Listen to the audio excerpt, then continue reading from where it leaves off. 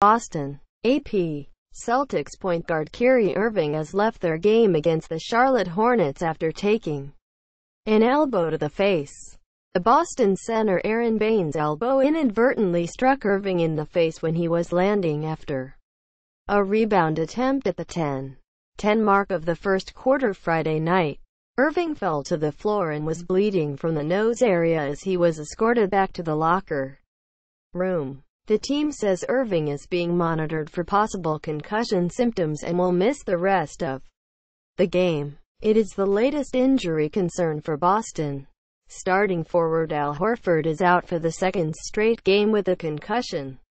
Boston also lost Gordon Hayward for the season after a gruesome leg injury on opening night. The Celtics entered the contest riding a 10-game winning streak despite the loss of All-Star forward Gordon Hayward in the season opener.